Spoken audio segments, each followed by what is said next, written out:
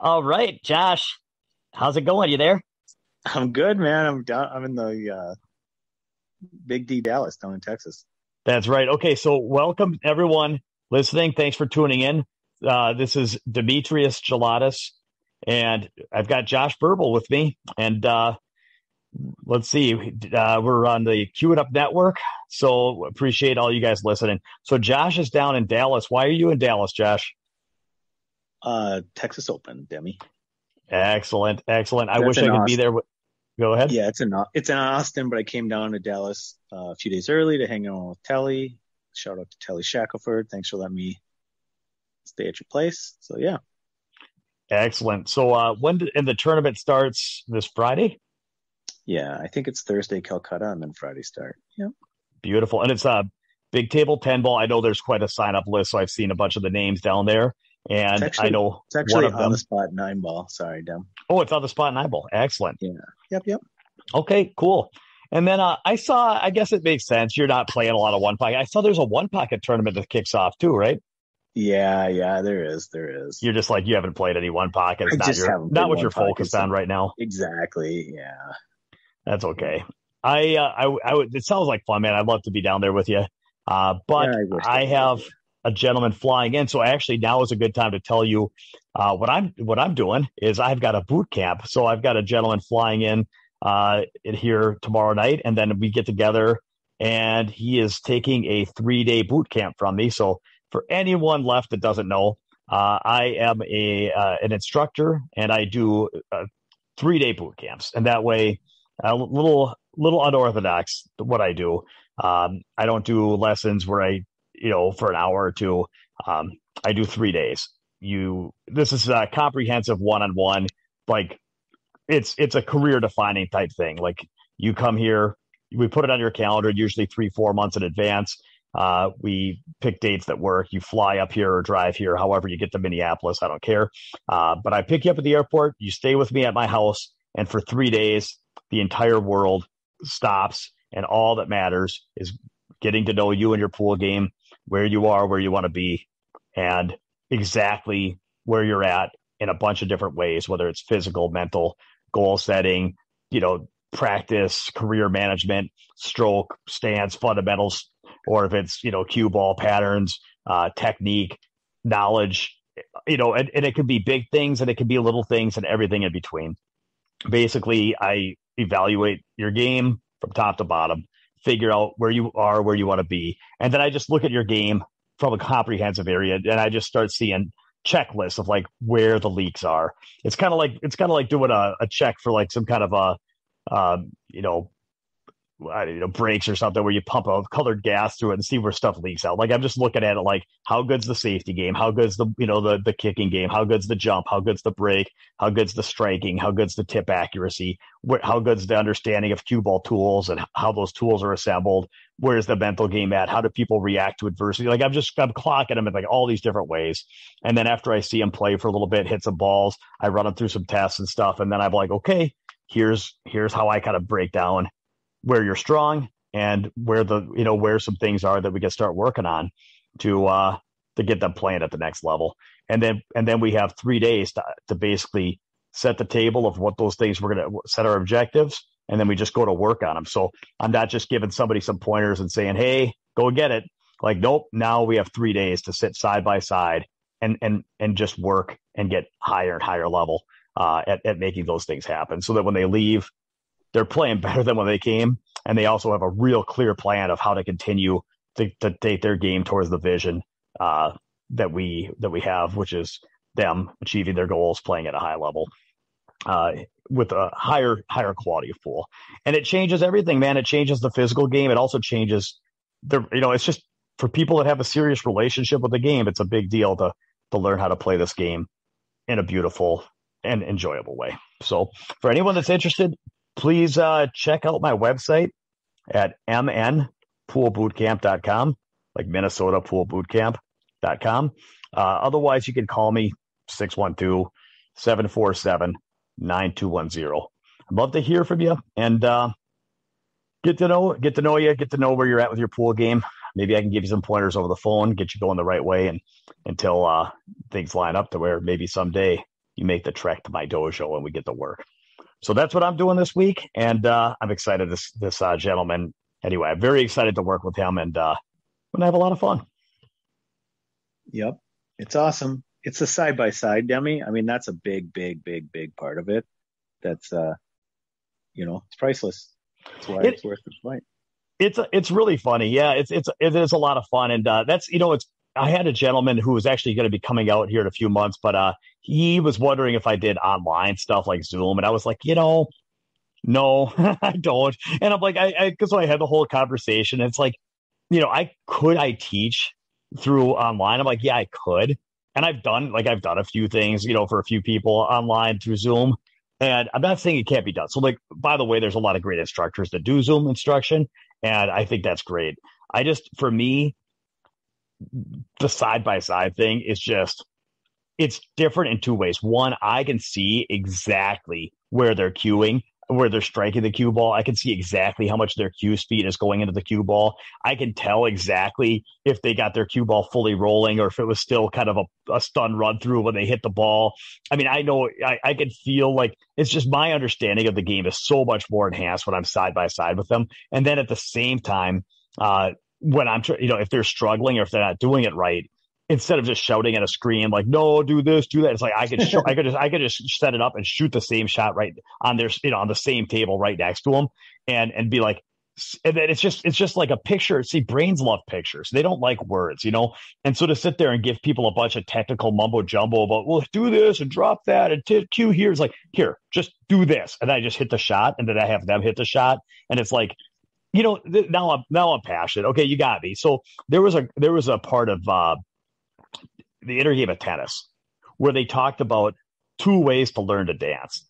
And this guy, the author, Tim Galloway, I think is his name. He was talking about learning to dance in gym class and how he learned the foxtrot. And it was like, the instructor was like, you step forward, then you step to the right, then you twist your arm, and then you turn this. And it was like this robotic mechanical instructions. And he said it was like 3 weeks of daily dancing in gym class before he could even dance without counting in his head and actually could just do the dance while he could still concentrate on anything else, because for 3 weeks he was just repeating steps in his head.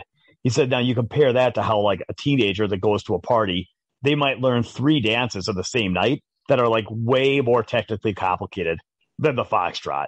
And they come home the next morning and they know they've mastered all 3 dances in like a couple hours or in an hour. And it's like, well, how does that happen? And then he went on to make the point that the ironic part is that if you asked him, how do you do those dances? He would say, I don't really know. Because he said, I don't like this. And he just performed the dance. And he would say, I don't know, even though he's completely capable of doing them. But he doesn't know them in terms of he didn't translate every maneuver into rational analytic understanding. So rationally, he feels like, well, I can't analytically describe to you what I'm doing. So therefore, I guess I don't know. Whereas the person who did the foxtrot lesson could tell you every step of what was needed to be done, and yet might not actually be able to do the dance very well. So the person that doesn't do it very well and is clumsy and forced and analytical would say, I know how to do it. Whereas the person that actually can do it really well would say, I don't really know how. And so anyway, the point is that technical instruction is great, but a lot of it is, for me, I like to do the other way of dancing, which is, of course, there's a ton of technical knowledge and understanding that comes. But at the same time, I also understand the value of having somebody next to me where I can just like, hey, listen, I'm a good player. And if I just if I hit a ball, tell you to hit the ball, and then I smooth it out till you're hitting them like me, and then we keep doing that shot after shot, run after run. Like, of course, there's a lot of nuance that goes into why we're doing what we're doing and why we're focused on the shots we're focused on. But in the end, people can absorb so much when they're just next to me. It's like, and it's funny because it's like I could be telling somebody do this or make this adjustment, and it will struggle for 3 or 4 minutes. Then I'll be like, tell you what, let me hit it once, and I'll just get down and shoot it, and then it'll be, oh, okay. And then they'll shoot it the same way, and I'm like, your brain likes pictures. That's it, man. Your brain likes pictures. So for me to sit there in a Zoom call and shout at people, it's like, why don't you just come stand next to me and just monkey see, monkey do, soak it all up, and it's just like you're just gonna run with me for a few days, and by the end of it, it'll I think that's the best way to do it, man. Yes, sir. Cool. So, okay. So then real quick, I want to give a shout out to Hank the Tank, Harry Leenan, and Kennedy Mayman. They are two of my, speaking of teaching, imagine that I'd be talking about that. Anyway, two of my students that are going to the youth juniors. So Kennedy, I believe, is 15. I think she just turned 15. And then Harry just is 13. And so in any case, they're both here in Minnesota, and I've gotten a chance to work with them both, Harry for both for about a year now. And they're really it's been awesome. It's been awesome to see them grow. They're both hitting the balls great. And so they are going to represent the USA. They're not the only ones, so sorry for all of you junior players out there that are not being shouted out to. I'm sorry. I happen to be coaching these two. I know them very well, and I'm proud of them. So they're playing some great pool, and they are going to Austria for the Predator 2021 World Junior 9-Ball Championship. And I'll tell you what's going to be tough about that, Josh. They've got the divisions are boys under 17 and girls under 19. So that's in one division each. There's not broke down into like age groups. Well, no, so they have boys under 19. So a 12-year-old could be playing a 19-year-old? Well, no, they have boys under 19, boys under 17, and girls under 19. But yeah, but the boys under, so the youngest division is 17 and under, which means, yeah, a 12-year-old could be playing a 17-year-old. Yeah. Yep. And I mean, these days, if you're playing an international junior event, the 16 and 17-year-olds in that event are probably going to, they're probably just run me over. You know what I mean? They're probably playing like world class, right? Yeah. I mean, what do you think if you had to guess in a 96 player junior boys event, 17 and under boys, what would you think are like the top 3 to 5 Fargo ratings, like of a 17 and under event right now? In the internationally, yeah. I mean, if you take, in the US, I would have a different guess, but I would say in Asia and stuff, I would say like mid 700s, like high 700s, mid 700s. Are there some players that play at 760, 770 in the teens? At least. I mean, well, Fedor was 17 when he won the world championship. Oh, shoot. Yeah. See, I think I wouldn't say 8. Like, there might even be an 800 out there, but I was thinking maybe, but I was trying to keep it conservative. Yeah, I would think that the top 3 are probably like playing. I would think that the top 3 to 5 are playing over 780. Okay. Yeah. Well, I would think that Ruslan Chinikov and Chris Melling kind of speed. And then it wouldn't surprise me if there was a couple that played 800 plus. Now, I don't know. Anyway, I don't know all the junior players in the world, and I certainly don't know all of the junior players in Europe or in China or Taiwan. But I'll tell you what, Elijah, I don't know, like from the Philippines. I mean, he played the 10-ball ghost, and I think he's pattern racking. But I mean, I'm telling you, he legally, he ran 35 out of 36 racks against the 10-ball ghost.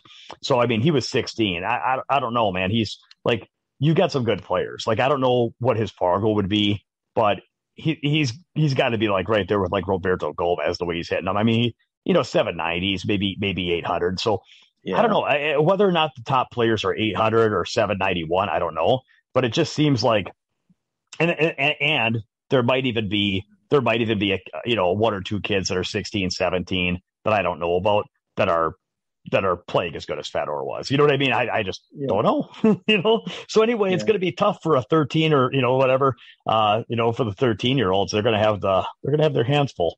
But what a great experience, right? Yeah. And I'm excited to see some USA players go represent because I know that Hank the Tank. I know Harry's not. He's not going to be the favorite against everybody in that tournament, considering what we just said. But I also know that one of the things that's been hurting the U.S. is that our teens haven't always been able to compete against international top flight players. And so for them to be able to play really, really good players, that's a big, big deal for our youth players. And it's also exciting because they're going to have a pro Predator event going on at the same time, so that the kids will be able to play top international junior players as well as having a chance to watch some of the best players in the world ringside. So yeah, it's perfect opportunity for them to grow and learn and get experience, and that's how they get up higher rated. So yeah, it's very cool. So that's good deal. Let's see. Okay, so then we're going to get to our main topic here in a minute, which is going to have to do with narratives.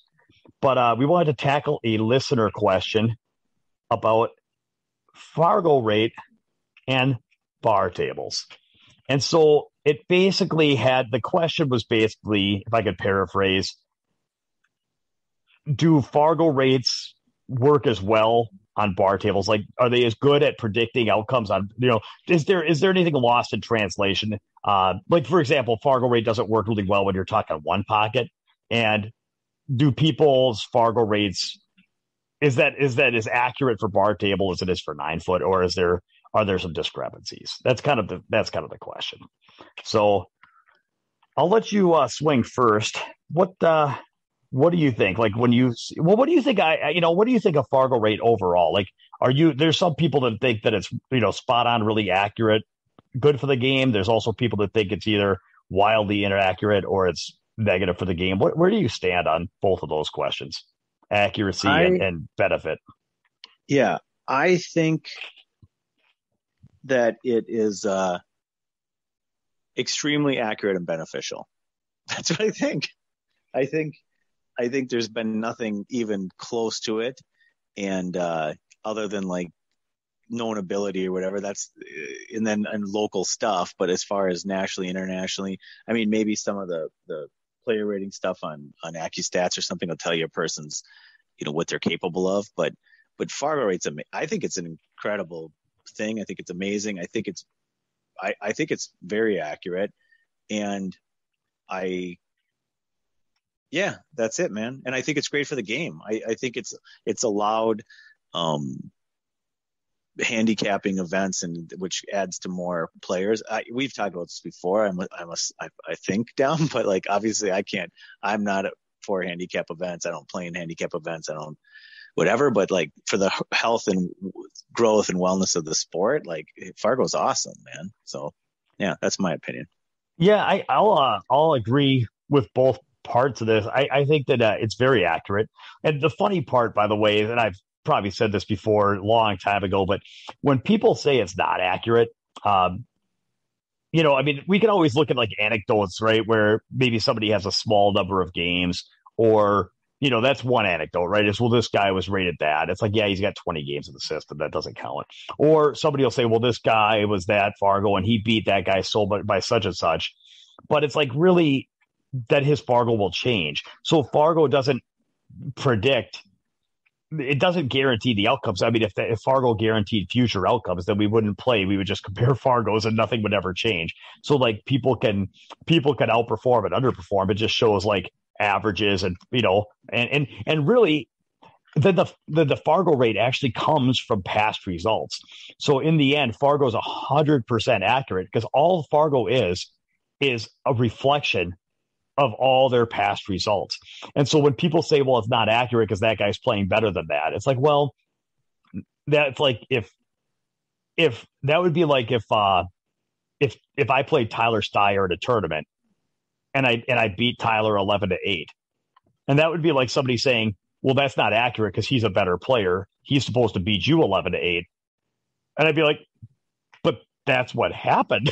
Like I don't understand. Yeah. What do you mean? Like I'm reporting my score to the tournament director. I won 11-8. Like that's what happened.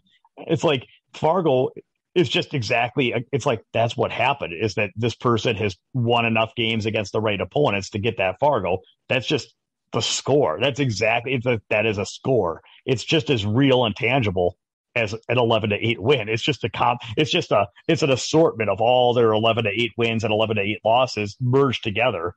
That's all it is. And so you can't say it's not accurate. It's 100% accurate. Now, whether or not it's not going to perfectly predict the future, and it doesn't mean that somebody can't perform better than in the future than they did in the past. And if they underperformed in the past, or if they've grown since then, well, then it might go up, but it's like, it is a perfect reflection of what has happened in the past. So anyway, so it's very accurate. And then as far as beneficial, like I think that the biggest benefit is just having people know where they're at in terms of ability so that they can set goals and get excited about progress. That's it. I think it's exciting to see your number go up. I think it's motivating to want to keep taking strides to make that number go up. And so that's where I think the main benefit comes from. The handicapping, I don't like handicapping. You don't like handicapping. Neither of us play handicapped events. And it's questionable whether handicapped events are beneficial for the overall health of U.S. pool. Of course, it draws in players that might not otherwise play. But is it a net positive overall? We could talk about Europe and how they don't really do handicap stuff as much. I've heard some anecdotal stuff like Filipinos aren't really. Anyway, so the bottom line is I'm not sure that handicap pool is the best model for U.S. I was pool. Just talking about for volume of people playing, number of people playing. The point is overall, I think it's beneficial for people to know where they're at and know where they want to get and have and see progress visibly. It's just like a high run and straight pool. It's just fun, It's like we've never had that, and I think it's a good thing. So, and even if I don't believe in handicaps, like handicaps were something handicaps were around before Fargorate, so it's not like if anything, it's just making them easier to manage across regions. So, okay, so we're both believers in Fargo. What do you think about the whole bar table thing? How do you think that stacks up? Is it the same as big table pool? Or is it like one pocket where it's such a different game that the Fargo kind of goes out the window, or is it somewhere in between? Where do you stand on that? It's weird, because people are playing a ton of bar table pool throughout the country. And so what percentage of matches do you feel like, if you had to guess, this is a good question. What percentage of matches that are reported to Fargo annually are bar table versus 9-footers? Oh, well, that's a really good one. So, pardon me. I think, let me try to noodle this out. I'll come up with a percentage. I'm just going to completely guess, but where it gets tricky is that 99% of the pool that's played is amateur, not pro.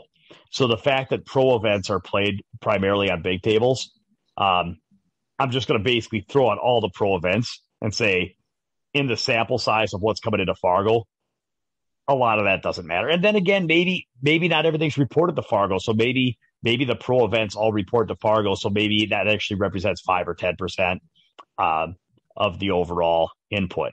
So let's assume that it's like 90% amateur. So where I live in Minnesota, all the amateur pools on bar tables, but I can't say that same thing across the country. I know in Texas, there's a lot of big table, and I know in other parts of the country, out east, you don't go to New York and, it's not bar table, it's all 9-foot. And so, and I don't know, I forget, people tell me when they come train with me, I know a lot of 9-foots in Florida. I know a lot of 9-foot in California. So there's a lot of parts of the country where they do play primarily 9-foot, even at the amateur level.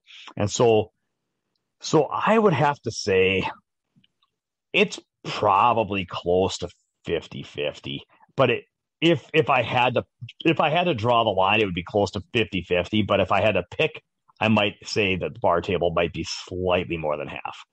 Yeah, I would take the over on 50-50 for bar table. I think just because of all the amateur league pool that gets played. And I think a lot of these players that are getting Fargorate start or are playing through the league system, Yeah, but like I said, when we're thinking leagues, we're thinking Wisconsin and Minneapolis, but there's a lot of leagues around the country that play 9-foot. So that's where. Oh, really? Did you hear me? That's what I was just saying. Is I've got students coming from California, Texas, all over the place where they play 9-foot leagues. Okay.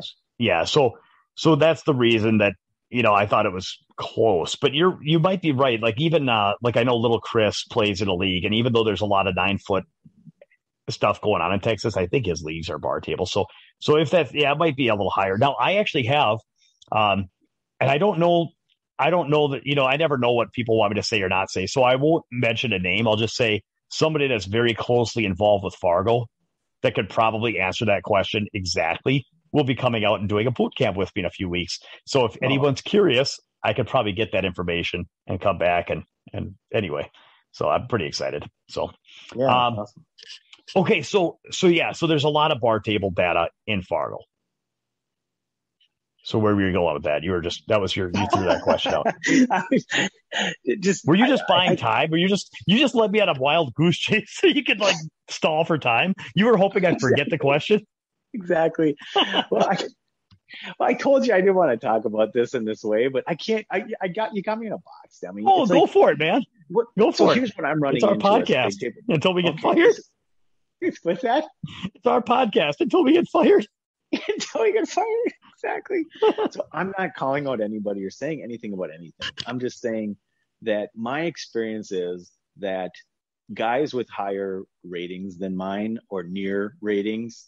So I'm 7'10" and I'm trying to find action, like not big action. I'm not a gambler, like a huge gambler. I'm just trying to find anywhere from like $10 and $20 sets up to $200 to $500 sets on special occasions, quote unquote. So I'm looking for action. And what I'm experiencing is over and over and over again is that guys that have their Fargos that I would just assume would love to play do not want to play on a big table. And that's it. And so, then we have another mutual acquaintance that played, high level pool and would say things like, I just want to play regional bar table pool because I don't have to practice, So when people are developing their Fargo on a bar table, but then also I'm talking to professional level players that are saying, I don't even want to play big table pool because I don't want to have to practice and work hard. To me, something seems weird or like it's not making sense. Like it doesn't seem like for some, and I, like I said, I'm a shit eating wild man for Fargorate. Something there just doesn't add up and seems weird. Like, well, should there be a subcategory or different categories for bar table versus 9-footer? And so with golf, when you talk about handicap, they have a course rating, which has a slope. And so if you're a 4 handicap or a 5 handicap at a high, like an easy course, quote unquote, you go to a tougher course and you can get shredded and you can never break 80 kind of thing. So I don't know what the answer is or what's going on with it or if there even is an answer. Maybe I have an opinion, but let me just kind of speculate one thing though. It's like, because the players that played bar table pool don't want to play big table, does that mean that the Fargo isn't right? Or maybe that's just the game that they play. And the same way, could there, and I'm just asking, could there be a player like, let's say there's a 700 Fargorate who plays 9-foot. Could there be a 700 Fargorate bar table player where the 9-foot player might not do as well playing bar table 8-ball against that other guy, and in general, 9-foot players can move down to 7-foot tables without a problem. But I mean, we know some specialists that play really, really good bar pool. And, I mean, I'll even go so far as to say, I know a few people that have slightly lower Fargo rates than me that might be really tough for me to win against on a bar table. You know what I mean? Just because the skill sets are a little different. I mean, the weight of the break is so critical. And there's just different. I mean, I could break it down. I just say there's different skills that are required and different skills that are rewarded.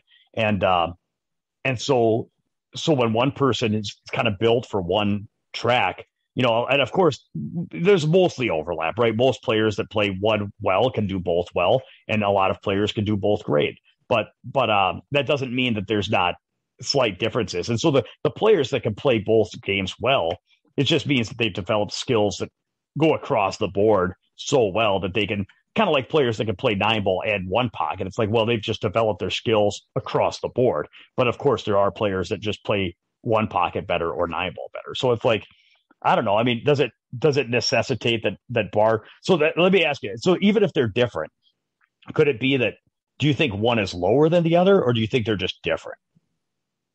Yeah, I just think they're different. That's all, them. I just think they're different, Okay. I mean, I don't know. I guess I don't know. Yeah, I think that I will throw out that I do think that I don't know if they're always lower, but I think in general, I think that people are going to build up their Fargo rate slightly quicker on a bar table.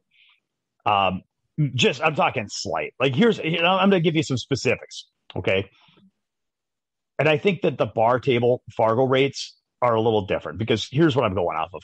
So as of this recording, Shane just finished playing Dennis, a race to 150 bar table 9-ball. And I think he won 150 to 93. Now, he played Dennis 2 races to 120 playing big table 9-ball.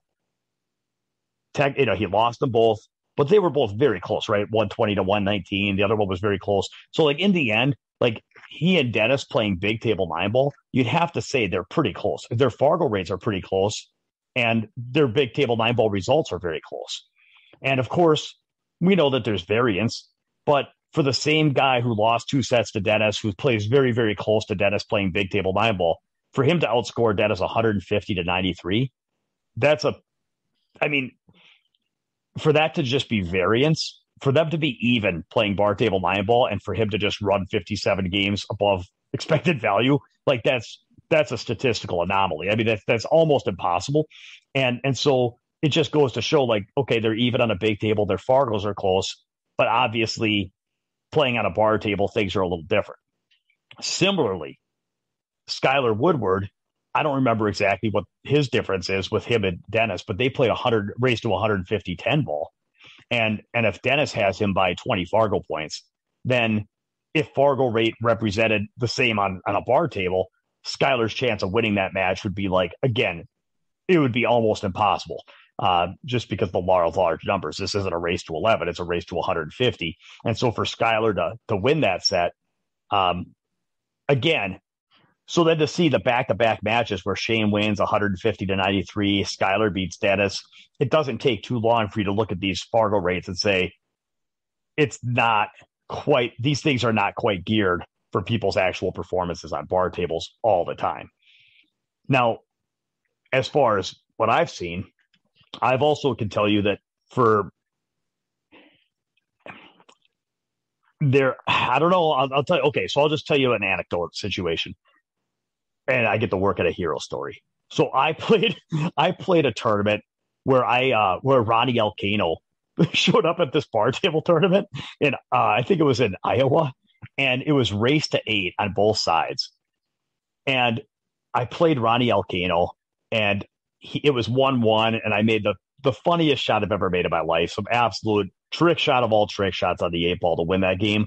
And it was such a weird thing because then I went on and caught a gear and ended up winning 6 in a row. So I beat him 8-1. He came back to the loser side, and on the loser side, I ended up beating him 8-0, it was alternate the break. So the odds of that happening are just completely, I mean, it was just crazy, right? But here's the point. The point is not, oh, I'm so great. The point is there's zero chance I would beat Ronnie Alcano 8-1 and then 8-0 playing big table 9-ball. Like, I mean, I can't even really fathom that, right? And so, but yet when you look at what happened to my Fargo rate at the time, I basically outscored him. I think he's a world champion, right? I think I outscored him 16-1, and it counted the same as if I'd done it playing like big table 10-ball or something, and in a deep into a pro tournament. So what ended up happening is my Fargo rate hit this high water mark, and I it doesn't matter. I didn't think it should be that high. You know what I mean? Like my Fargo rate, like it got to a point where I'm like, yeah, I don't think it's that high. And so, and that's my own personal experience with it. And then as that one aged out, and as I've got more 9-foot pool tournaments in there where I'm playing good players on a 9-foot table and they're holding up a little bit more, it seems like it's come back to where I feel like it ought to be. You know what I mean?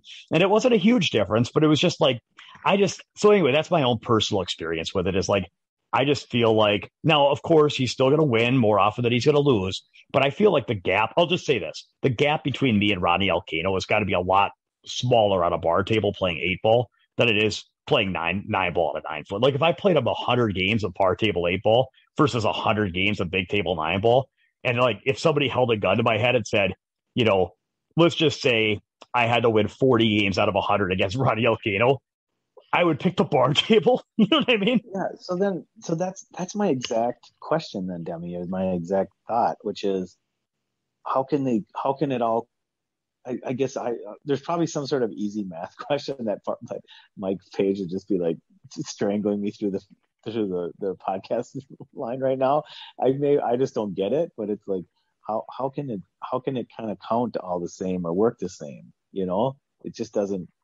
It's something about it doesn't add up in my head. So Yeah, I guess it's a fair question, and the only thing I can say is that like it's the same thing with pool. Like in the end, nothing's perfect. Okay, so what you have to do is you have to get it within a tolerance to where it's good enough. Like what they don't include one pocket within Fargorate, and they don't include bank pool in Fargorate, and they certainly don't include three cushion billiards. Right? They throw that out, and so then you got to look at, well, do you have a separate Fargorate for 9-ball and for one pot or for 10-ball? Like they're different games. Like I think anybody in the world, like if you looked at, say, I don't know, say you take a guy like Billy Thorpe, like maybe Billy Thorpe would play Tyler at 9-ball, but I don't think he could win at 10-ball because the break is totally different. And Tyler's got a great 10-ball break, and he loses some of that when he plays 9-ball. He breaks great, but he loses some of his edge, Yeah. So it's like they're different games, and there's an example where I feel like Tyler Steyer's 10-ball Fargorate might be 20 points higher than it's at least. Honestly, it might be even more. Like Tyler Steyer might play 800 Fargorate playing 10-ball, and he might play, he might play like, it might be like the difference between like 760 versus like 800. Honestly, it could be a 40-point difference for Tyler because his break when he plays on those tournaments, his break and run percentage, he could beat the Ghost without ball in hand playing 10-ball. You know what I mean? It's just such a big break. And so anyway, so the point is, like, what are you going to have a separate Fargo for like that? Or you're going to have a separate Fargo for gold crowns and diamonds and Rassins? It's like at some point you got to just say, well, 9-ball and 10-ball are close enough. And Rassins and diamonds and all this. We're just going to mix all the 9-foots and all the 7-foot rotation games together. And it's not perfect, but it's close as close. You know what I mean? Do they do 8-ball too in Fargo, by the way? Yes. Yep. Okay, so they do 8-ball as well. Okay. Yep. And now I do think, and I can't remember, but I think that the gentleman who's coming to train with me, I talked to him, and he said that I think there might be something in the future where they do just what you're saying, and they just segregate all the 7-foot and 9-foot. But I can't remember for sure if that's what he said. So I want to just. Yeah, and just to be clear, it was a question. It wasn't a complaint or anything. No, yeah, I know. I was just like knocking it. Well, we were given a question, and we're just picking through it. And I think our overall consensus is that in general, I think that Fargo's earned on a 7-foot might be slightly lower than Fargo's earned on a 9-foot. But it depends. They don't have to be, because if a player who plays I would say it this way. It's possible that someone's Fargorate would be the same on both tables. It's possible that their Fargorate on a bar table could give them a little lift. And I think that the most lift that they could earn would be like, the most lift that I could see them earning would be like 10 to 20 Fargo points if they played a ton of like bar. Like if I think of like Jesse Bowman was like a great bar table player that he played good on a 9-footer, but that's not really where he made his bread and butter. So if like he went around and played like tournaments like Olathe's Midwest 9-ball tour, where he's playing like, some of the best players in the country, like Skylar Woodward, and playing top flight, competition. And he's like doing really well and breaking even with guys that are world-class players on bar tables. He could probably get his Fargorate a little bit higher than where it would be if he played 9-foot. So it's like some people could probably get like a 10 or 20 point lift over where it would be if they played a mix of events. But in the end, that's a small number of people that it would impact by a small amount. So although I think in general, I think you could find people that you could point to that have been impacted, but overall, I think it's a very minimal impact for the vast majority of players. So I think it's close enough so basically, unless you're actually going to bet a lot of money on Dennis over Skylar, I don't really think it matters. Unless you're actually looking to bet, a big sum of money, I'd say overall they're pretty close. Okay. Cool. Good question and fun conversation. So, yeah, good. Mm-hmm. All right. So now we're going to try to have a feature topic. And this one, it's been a little while since Josh and I did a podcast. I was kind of intimidated by taking this on. So I just want to dive into it. And I wanted to talk to you. We are going to talk a little bit about narratives, pool narratives. And I was wrestling with the definition. Like, I have no idea, by the way, exactly where this conversation is going to go, which I decided is probably fine. But just when we were starting to talk, I was trying to come up with a working definition of what a narrative is. And I'm not sure that I have it boiled down exactly, but the way I was trying to define what do I mean when I say narrative, or what do you mean? And I think for me, it is something. A narrative is a story that we tell ourselves that answers certain questions. And so it's a story that we tell ourselves about who we are, why we play pool, what is the purpose? What is our goal? What are we doing? What are we moving towards? Why is that goal important? And then how are we going to get there? And what are the obstacles in our way, and how are we going to overcome them? So it's a kind of a story that says, here's if somebody were to ask why do you play pool, or what are you trying to accomplish, and why is that meaningful? If somebody could, and I don't even know if everyone could even honestly answer what their narrative is, but if they were in some truth serum where they were or hypnotized to where they somehow were able to answer those questions, it would be basically what, and a lot of it is what's that story that's running through their head when they're playing? That's when they're going to their practice table. What is it that's what's the narrative that's driving this ship? So I think in general, it's a story that people tell themselves about who they are and what their relationship is with pool. So what do you think of that definition, or is there anything I missed, or anything you want to change? Because I'm just spitballing here, Josh.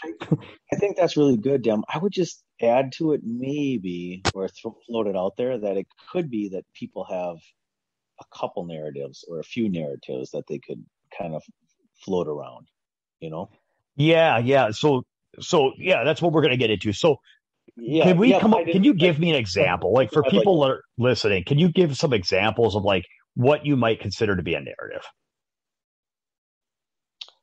Yeah, this is a silly one, but it's kind of it's not so silly too. So I have a friend that plays pool, and he's a really good pool player, and I asked him, I said, do you think you're lucky at pool or not lucky at pool? Because I have an opinion on how I feel about luck with pool. Because I feel like growing up, I always felt like I was lucky. I just always felt like good things were going to happen, and I was a lucky player. And so the way it was not a major narrative, but it was kind of a sub narrative or a minor narrative that runs through me when I'm playing, which is, if I miss, I feel like there's a chance I'm going to hook them or leave them tough or whatever. So good things are going to happen, or if I kick, good things are going to happen. And I talked to this guy, and he had the same narrative. He just kind of felt the same way, and it was just funny because I had felt like I had kind of lost that narrative. And so I was more negative. And that's where I think it becomes, even though it's not a major narrative, it becomes important, right? Because if you think bad things are going to happen, you think that,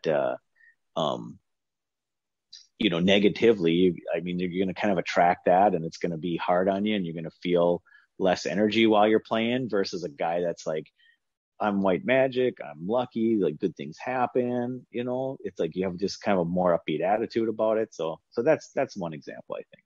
Yeah. And I could definitely get lost into talking about that, because I think it's so important, because you have three, I can boil it down to three groups of people that believe that, that good things happen for them. People that believe that they're cursed and just things don't work out, and it seems like they run really bad a lot.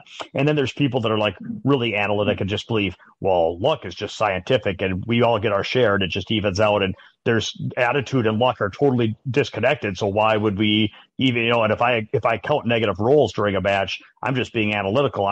That's not impacting me, because I'm just observing and detached and unemotional about it all. Where it's yeah, but people, and I think that there's, for people that believe that they're unlucky, if they believe that could be part of a narrative where they feel like it's it's my job to overcome the curses of like, I've been plagued by the gods, but yet I will triumph because I'm gonna, outwork the horrible curse that was given to me. So some people that might use that as like a fuel, like the joke where pool is a game where I test my skill against other people's luck. And so some people, if they have a narrative that's negative, I would normally assume that attracts bad things, but maybe some people find a way to find some great glory and purpose in that.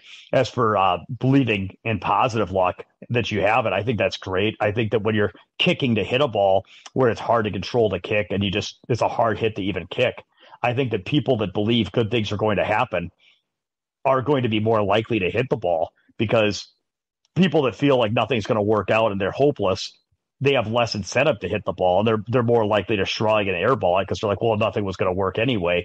Whereas somebody that's like, man, if I can hit this ball, I bet you something really lucky happens. Then you're more likely to go all in to hit the ball. And then when you do, something lucky might happen. And was it lucky? Well, yeah, but it wouldn't have been lucky if you didn't hit it. So I think having belief that luck will meet you halfway can help. So anyway, I think that's an interesting conversation. But let me ask you this: how is that a narrative and not? What's the difference between a narrative versus just a belief? Like, what if somebody said, well, that's not really a narrative, that's just a belief that I happen to believe in good luck or not? Oh, that's interesting. Well, maybe it is a belief and not a narrative. But I would think that where it becomes a narrative is where it becomes something that it's a repeated story you tell yourself, and maybe you can tell yourself repeatedly beliefs, and that's not a narrative at that point. So I don't know. You might have got me in a box there, Demi. I was just I don't have an answer. I almost feel like the narrative is like this is so funny because like this is this is why we didn't rehearse this, because this will be fun. I almost feel like beliefs are like the individual transformers, and then like your narrative is kind of like the Optimus Prime, which is like the sum of all of your beliefs that come together in one monster. Yeah, that's pretty good. Yeah. I don't know. That's kind of how it's the collection of all your beliefs rolled up into one story that you tell yourself. That's good. Yeah, that's good, man. I think that's good. Cool. And there are more than meets the eye. Let me tell you. Pass the bong. No, okay. All right. Good stuff. No, I'm totally. That's why it's a tough conversation, but fun though. Fun for sure. Yeah. So okay. So I'll try to come up with an example of a narrative, and it's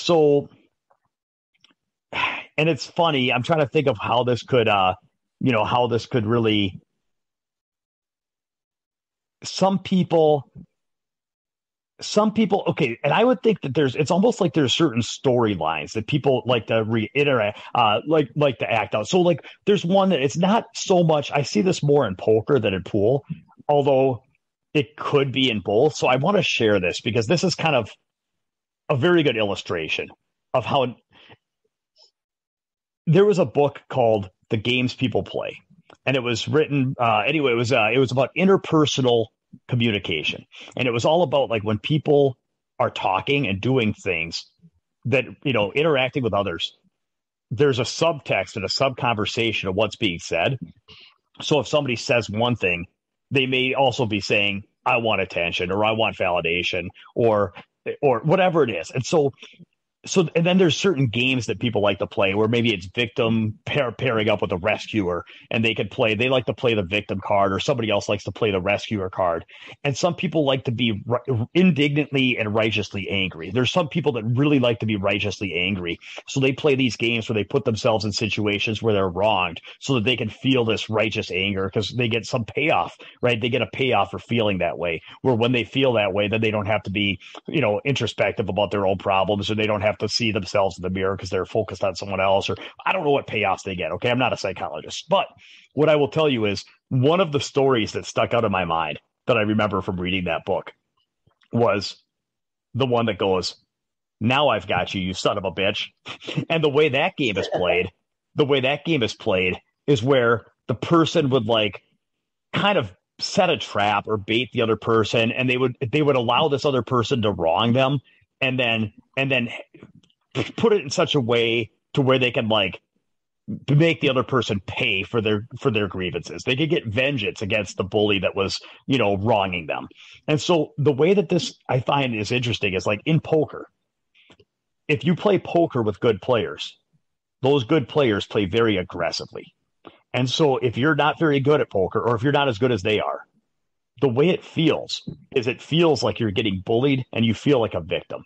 You're playing and you're betting and people are just mowing you down and high rolling you and pushing you out of the pot and making you fold and making you humiliated. And you're showing that you're weak, and you're showing that you're scared, and you're showing that you don't play. You're not as technically skilled, and you're just getting like, it feels violating and all this stuff. You're just getting mowed down and outclassed and beaten up and losing money publicly. And it's not much fun.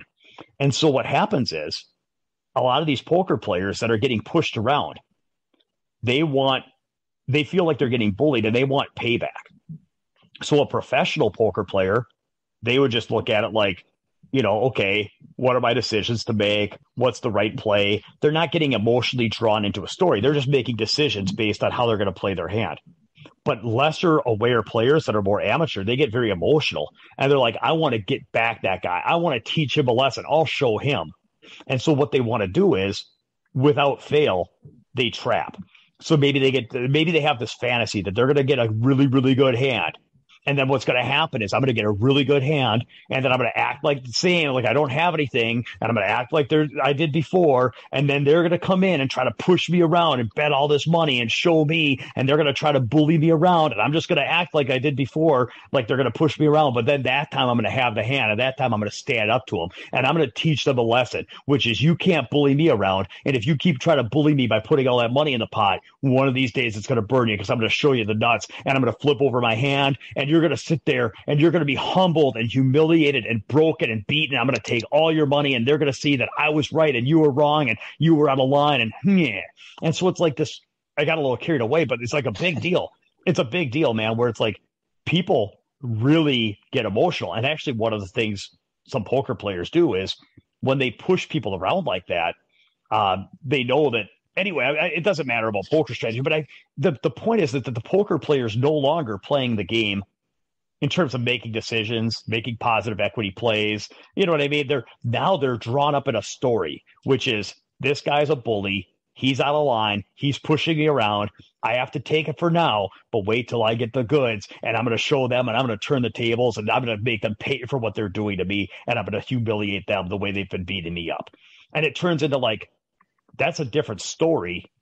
That's a whole different narrative than somebody who's just trying to make positive value decisions, right? Yeah.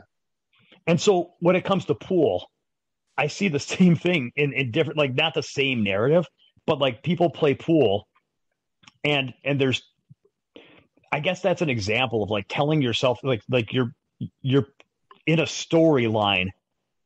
And one that I know is we knew a guy, Josh, that every time he was behind, he would like try to play possum or play dead. Like his whole move was to like kind of fake surrender. Right? Yeah. Where he would be like, you get him down, like you'd be playing really good and you get him down like 3-1 or 4-1. And he'd start acting like he was giving up and acting like you'd already won. And it was like this total shark move where he would try to take you out of your game and get you to let up or get you to get sharked or distracted or not try as hard. And he would start like one stroking balls. Like I'm not even trying anymore because it doesn't matter. And so it was almost like this narrative where it's like, I'm going to try to like, it's like the tortoise and the hare, and I'm the hare and he's the tortoise. So he's going to act like he gave up the race and hope that he could trick me into sleeping under a tree. Because then as soon as I let up or if I got distracted or lost focus, then he would still act all nonchalant like he'd given up as he like cleaned up the 3-ball run. And then like all of a sudden he'd win a game or two. And then all of a sudden he's like, haha, I'm kidding. Now I'm actually trying to win.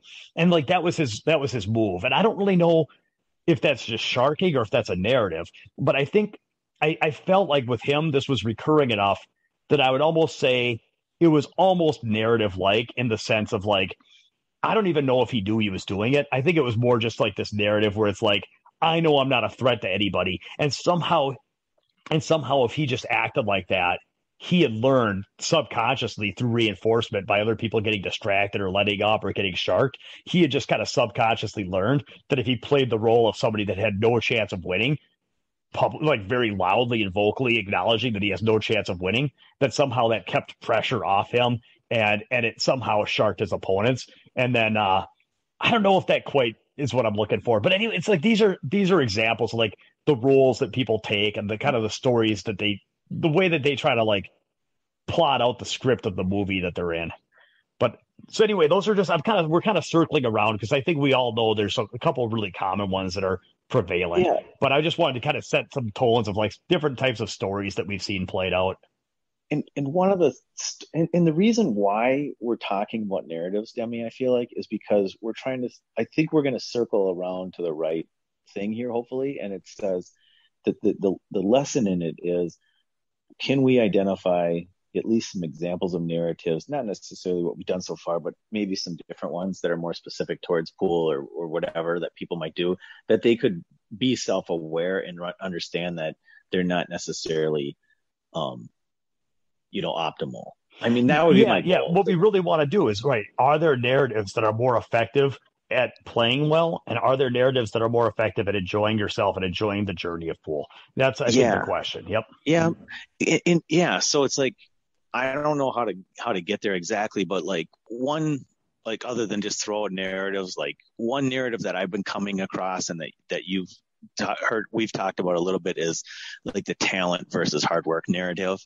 And I just, I've had multiple people kind of talk. I've had a couple different people that are talking to me, and they're talking to me about their talent and their talent and their talent. And they're basically, they're talking about how talented they are and how, well, if they could just kind of put it all together, they have so much talent. And I've probably felt that way at times in my life too, and had similar narratives, and what it ends up happening in that situation when you focus all on your talent and not on the work that you're willing to put in, because the work that you put in is actually what gets you to the results that you want.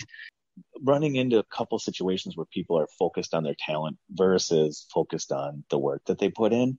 And I just am kind of bombarded by a narrative that says, yeah, but I'm talented. Yeah, but I'm talented. And I'm saying, well, it really doesn't matter how talented you are. It matters what work you put in. And so if you sit and you just rely on this I'm talented narrative, and why is it not happening for me? Because I'm so talented, it should just happen. Or I'm so talented, someone can just give me a pointer or two and I'll be off to the races. Like, it's just, that's not optimal. That's not effective. That's not how you're going to get to where you want to go. Like, that's not it. Yeah, and I want to talk about that. Now, I consider this kind of a belief more than a narrative, and because I think that we'll get back to narrative in a second, but it's definitely part of the narrative. So I just had this conversation. I swear I have this conversation every 3 months, and it's like the hot stove, Josh. This is one time where I keep touching the hot stove because it's such a big deal to me that I know what I should do is when people say stuff about talent and they think that top players just have talent that other people don't have, or that you need special talent to be a world-class player. Like, when I hear stuff like that, I know what I should do. I should just completely let it go and just remind myself that is my competition. Like, that's my mantra, as you know. Like, I see people do stuff and believe stuff all the time that I think is totally ineffective. I just told somebody the other day, like, this is the problem. I watch people play pool. I watch how people talk about pool and how people think about pool.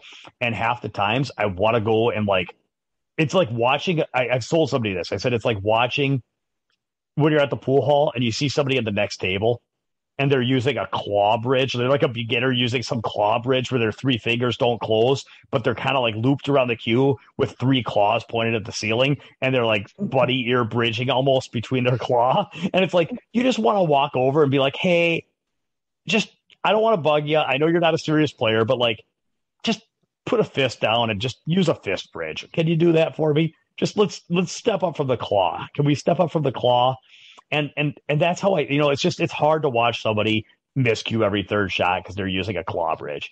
And when I hear people talking about this stuff, Josh, when I hear people talking about talent, it just like, it's like watching somebody miscuing using a claw bridge. It's just, it's hard for me not to say anything. And I think that in the future, I'm going to let it go. And by the way, the difference is if you wanted to show somebody the claw bridge, there's a difference where some people would, if you wanted to show somebody how to make a bridge, some people would be like, hey, thanks very much. That was cool. Thanks for helping. But then if they looked at you and said, claw bridge is better. You know what I mean? Claw bridge is better. And then they're like willing to draw swords and like, my uncle, he made the 8 on the break every time he used a claw bridge. And claw bridge has been around. You're doing it wrong. It's a claw bridge. Then it's like, okay, then at that point, you got to let it go. So I will be the Johnny Appleseed, and you and I can spread the word that hard work is what it's about. But if people want to go to the death and believe in talent and they want to defend talent, like, I just have to let it go and remind myself, like, that's my competition, and that's good. I'm looking forward to playing all the talent believers. I look forward to playing them. So anyway, here's the deal. Hard work and talent. This is the summary of the conversation I had most recently. It's like, we understand that hard work is critical to being a world champion. We also know that talent exists at least as much as you need 2 arms and 2 eyes, probably. You need to be able to hold a cue and see the object fall, right? Like, we agree that a blind person can't play very good pool. Beyond that, the question is like, well, how much talent is needed? And in the end, it's totally inconclusive, right? Because everybody has anecdotes on both sides. They can tell stories about this one guy that they knew that really wanted it, that played 1 million hours a day for 20 years and couldn't get good. And then we can also tell anecdotes about people that didn't play very well and aren't technically that great, but they wanted it. They worked so hard for so long that they got there. So there's anecdotes on both sides. You got to throw all that crap out. And then you could sit there and point at all the top players, and all the top players had to work hard. But then again, all the talent believers could also say, well, maybe they are also all the recipients of this magical talent. And then you could interview all the top players. And here's the funny part. All the top players would tell you that it's hard work. Okay, they would all tell you it's hard work. But then that doesn't prove that it is hard work, because then you can say, well, of course they think it's hard work. They don't realize that they were privileged with this magical talent. You know what I mean? So, yeah. But then, although, even if that's the case, by choosing to believe differently than they do, you're automatically putting yourself in a category that excludes championship level players. But anyway, the point is, like, going back and forth, this is something that nobody's going to be able to win that argument. Like, there's not a logical or scientific way to conclude that talent is or is not a part of playing high level pool or world class pool. So in the end, nobody's right or wrong.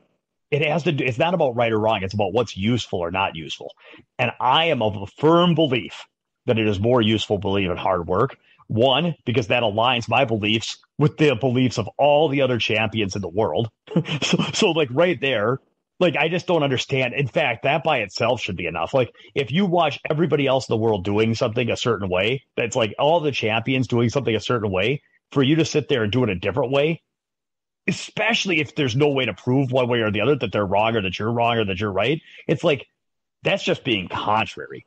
I mean, that's just being like, it doesn't even make any sense to me. There's some weird payoff where they feel like they have to know something or be smarter than other people, to where they know something other people don't, or they're viewing things correctly without any evidence.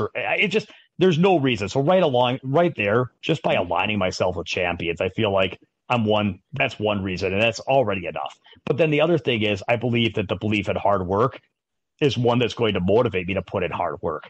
Whereas when I start believing that there's this magical talent thing I may or may not have, where the hard work I put in may or may not yield results, depending on something out of my control, like the idea of focusing and allowing things out of my control to influence my behavior negatively, it's just nonsense. It's absolutely nonsense. The only argument that I could even make for talent believers is that, would you want a 35-year-old father who's working a corporate job and has a family to support?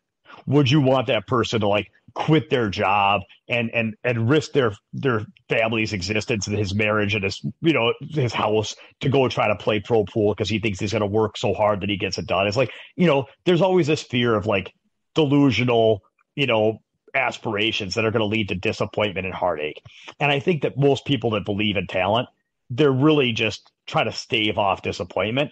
And then the only thing you can say is, well, you don't want people to make horrible decisions because they don't understand their limitations. But in the end, I don't see 35-year-olds walking away from a career and losing their kids and family because they're delusional. I do see tens of thousands of players limiting themselves with stories that they tell themselves. So in the end, that's everything I just said is like, this is the way that whole conversation plays. If that was a game of chess, like that's how white moves, that's how black moves, that's how it plays out. And in the end, scientific logic debate wise, it's got to be a draw. But I just think that you'd have to be an idiot to believe in anything other than hard work for those reasons. So that's where I stand. And if everybody disagrees, maybe I'm exaggerating. I think I believe in talent, like probably more. I'm like, it's almost like it's a double think. You use double think. Double think or a talisman or something. I don't know, like a lucky charm. Or I just like I do believe in talent. I do believe that people have gifts. I do believe in giftedness. It's like there's certain things that I've seen that I can do, eye-hand coordination, that have nothing to do with any sort of practice training. So I believe it has to be a gift, like a coordination gift. And I think that comes into my pool game. But then where it gets funny is that pool is an impossibly difficult game for me that I have to just put in so much blunt force work to get anywhere with, that it doesn't matter how much talent I have. I'll get nowhere near where I want to get without just absolutely just enormous amounts of hard work. So, well, and here's what I think is that, I think that there are a lot of dimensions of pool. If what we were talking about was, a very one-dimensional activity, even something like basketball, you could talk about like a height advantage, and you could say that people that are 6'8" are advantaged over people that are 5'4". Okay, and I think that as a whole, that would be true, right? Like that's a physical born advantage that's just the way it is. The problem when it comes to pool is that pool is challenging in many, many, many, many ways, to where hand-eye coordination is one thing. And then, but there's so many things. There's how people, visualize. There's how people's brains work, if they're right brain or left brain centered. There are some people that have tremendous belief in themselves that can be negative if they feel like, they don't have to work that hard because they just believe in themselves. They think their belief's going to carry them. But other people have tremendous confidence. And maybe it's a birth order thing where they're the oldest child and they just always felt superior to everybody else and not like they were entitled to great success. Or maybe they just, I don't know, maybe they had a lot of success at certain things when they were young and they just felt like they were supposed to do this. Or maybe they grew up in a place where, they were always the best player around and they, okay, for example, I know I'm just telling some crazy ideas, but suppose there was two really, really, really good players in the same city growing up, and one of them was better. So he always won and he always won and he was always the winner and he always got it done. And the other guy was a really good player, but couldn't do as well. Okay. And then the better of the two players went on and had a great career. And the other guy tried to keep going, but just never had the confidence because he just was always used to it not working out. Whereas meanwhile, there's another guy from another town who isn't as good as either of them, but always won in his local town. And so maybe the lesser player that always won in his local town ends up beating the guy that's technically better, but is so used to losing. You know what I mean? So it's so you've got mental game, physical game, you've got striking, you've got strategy, you've got work ethic. You've got who grew up in a family that maybe you grew up with a dad who was a professional baseball player and coaches, and somehow the stuff that he taught when you were a kid just filtered into your consciousness before you even knew what was happening. You were programmed for just tremendous amounts of hard work. It's there's so many things that go into being a great pool player that to sit there and point at one thing and say well, that game, that person had some advantages in that one area. It's yeah, you need to be strong. You need to be incredibly strong in a large number of dimensions. And you might have a head start in a couple of them, but you are going to have to work really, really, really hard to get all of them up to speed, and a couple of them are going to come really, really tough, and you're going to have to face demons the likes you've never fought before, and go to the ends of the earth to make it happen. And so the fact that the fact that something the fact that not all of it was impossibly difficult doesn't mean that it isn't impossibly difficult, and that it's going to be impossibly difficult for everybody. And so it's going to come down to who gets it done. Yeah.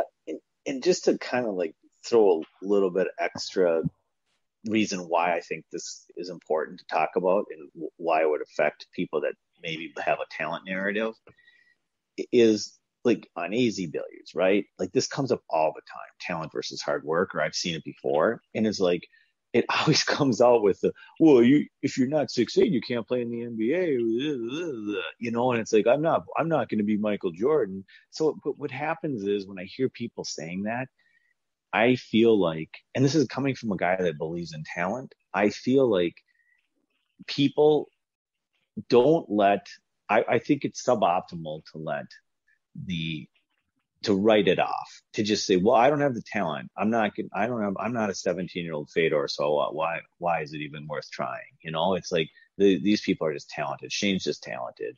It's like, no, like when I hear that, and I feel like, I don't know if that's a belief or a narrative at that point, Demi, I'm a little confused with this all of a sudden, but what I'm saying is when I hear people perpetuate those ideas to themselves, all I hear is, I quit. I'm not even going to try. And that's where I think it's a trap, or that's where it's needs to be discussed. I think that I can sum it up. I can sum that up to say anytime, like there are things you can control and there are things you can't control. And I am just of the belief that like you have to keep your eyes laser focused only on the things that you can control. And you have to assume that if you have to be accountable, and you have to act with an underlying belief that if you correctly manage the things you can control, that you can achieve any results you want to achieve. Now, that doesn't mean you can't be aware of things you can't control. So if you're aware that some things are challenging, then, or you're aware that there's other things outside of you that you need to like overcome to get where you're going. So in other words, there's things out of my control that I will need to navigate through. Therefore, how do I need to adjust the things I can control to achieve the outcome that I want to achieve? So you have to be aware of the whole world, but in the end, you can only focus.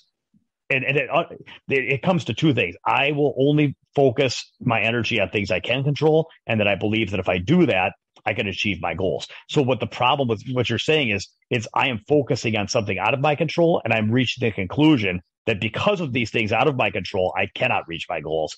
That conclusion is one that is deeply troubling to me. Mm-hmm. And it's just derailing, it's like, then people are, I don't know. And I think it comes down to so the problem is if I believe that this thing out of my control is preventing me from reaching my goals, then that allows me to not have to look at my own sphere of control and be accountable and look in the mirror and do the hard work of hitting those goals and doing what I need to do. So as soon as I believe that, then it lets me off the hook to where I can say, well, now I just don't have the talent. It's not possible. Therefore, I don't have to try, and I don't have to find a way to make it work. And I really, that's it. It's just, it seems like you're just letting yourself off the hook. And at the same time, the cost of the good news is then you don't have to struggle. The struggle's over. The bad news is your life keeps going and you don't reach your goals and you don't get better, and you're not necessarily your best self. So I just think the cost is too high for me. Yeah, agreed. So that's it. I guess so that's where it is. It's like, I don't really think it's right or wrong. I just think it's effective or ineffective. And okay, so that's really, really cool. Now, in terms of overall narrative, though, I don't know. I think that is a subpart. Like I said, it's like a belief. But I think that as I was thinking about this conversation, Josh, I was going to try to list out a bunch of different narratives. But in the end, I think there's only one that I've really observed that's common. I couldn't come up with a bunch of narratives. Like there's a couple, but there was only one that I could come up with, which is the narrative that I used to have when I was a teenager. And it's a narrative that I run into a lot. So here seems to be like the general narrative seems to be one of everybody says I can't do it. they don't think I could do it. They think they're better than me. I'm going to show them. I'm going to work hard. I'm going to train. And someday they'll all see. And so that's it. Like, that's in a nutshell. It's like someday they'll see. And that could be addressed to their own self-doubts. Like the part of them that doubts themselves, like, oh yeah, I'll show you. And they're talking to themselves. It could be addressed towards the public at large. Like, all those people are haters and they don't believe in me and they think they're better than me, and I'll show them. Or someday they're going to see that I'm not gobbledygook. I'm the guy that can get it done. And so I just think that overall, like, I think that's an underlying theme of a lot of people, is that nobody thinks I can do it. They don't think I have what it takes. I sometimes don't tell myself that, or I sometimes doubt I have what it takes. I'm going to prove it to myself, and I'm going to prove it to everybody else that I have what it takes. That seems like a really big underlying narrative. What do you think? I think that is true. I think that in like competitive hierarchies, I think that is driving most competitors, or a lot of competitors, you know? Yeah. And then the weird part is I don't have all the answers.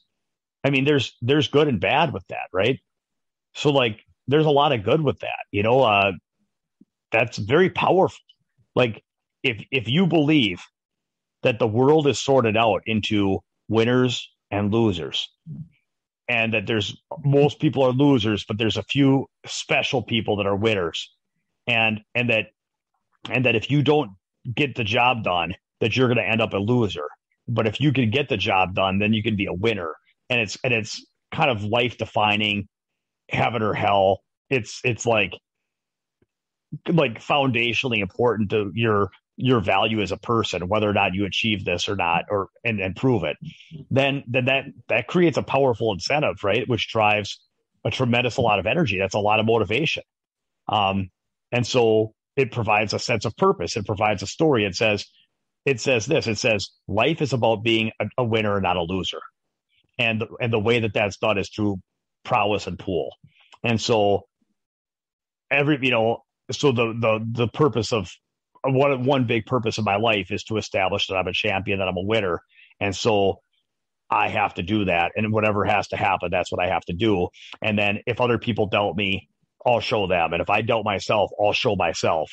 And anytime, you know, I wrestle with my own doubts, or if I hear other people say snide things about how I'm never going to be a player, then I'm going to just lock that in a bottle. And anytime I need fuel, I'll just replay that message and say, oh yeah, that's why I got to keep practicing, is because I got to make them eat their words. Like it's a lot of motivation. I mean, it provides motivation directly in terms of energy to practice and hours on the table, but it also provides payoffs. You know, when you beat somebody that thought you couldn't do it, or when you show them, there's some kind of a payoff that you get from, like, you know, defeating that specter. And I think I would even go so far as to say that that if people are plagued with feelings of insufficiency, okay, then maybe it's almost like they've been bullied their whole life by self-doubt. And they haven't found a way to eliminate the self-doubt, so they just don't feel that way. They haven't found a way to reach like a total like self-confidence. But what they can do is they can bottle it up and they can force its spirit into that of a tackle dummy and then slay the dummy. So it's like, in other words, each day that they go out, it's like the demon of self-doubt lives, but each day they can go out and do something to slay one of its manifestations. So each time they go win a tournament, they slay that demon for the day. And each time they beat somebody they couldn't beat before, they slay that demon for the day. It doesn't change it deep down, because the demon's always there saying that wasn't enough, or there's, you know, you still haven't proven it, or how come you haven't gotten further? But you get to like run through this cycle of like defeating demon after demon after demon. And after each demon slaying, even though you didn't kill the underlying cause, there's a sense of relief. There's a sense of accomplishment. There's a sense of reprieve from that demon. And so this is maybe that seems a little far afield, but I would say it provides a ton of motivation. And for people that are plagued with self-doubt or feelings of insufficiency, it can provide them a simulation to which they can kind of slay a bunch of dragons that give them temporary feelings of reprieve. What do you think of that? I don't know. No. I was gonna say,